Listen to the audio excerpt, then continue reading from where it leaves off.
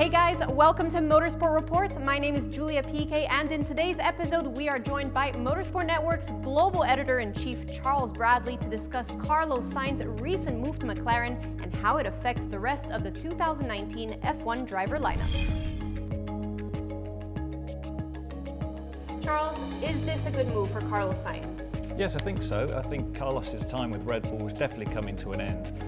He was loaned out to Renault at the end of last season and stayed there this one. And then Daniel Ricciardo's shock move to replace him for 2019 really set the dominoes falling. Couple that with Fernando Alonso's decision to step away from F1, it's created a Carlos-sized gap at McLaren. And it's a nice storyline. He's replacing his schoolboy hero.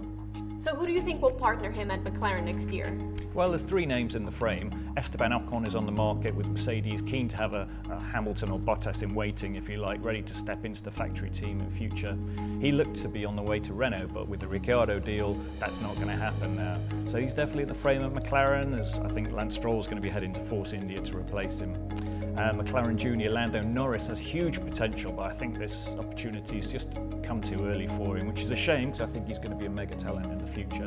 And finally, and the fact we're talking about him last speaks volumes, there's Stoffel Vandoorne. He's just struggled so much recently and he'd probably really benefit to get away from the situation, to rebuild his confidence, and Sauber looks like a good option. And so what will happen at Red Bull now? Who's going to partner Max Verstappen? Well, the second seat alongside Max was, contractually speaking, Carlos Sainz until now. So the logical move is they will promote Pierre Gasly from Toro Rosso. Otherwise, why would they have released Carlos in the first place? So I think that's a done deal. Very true. Thank you, Charles.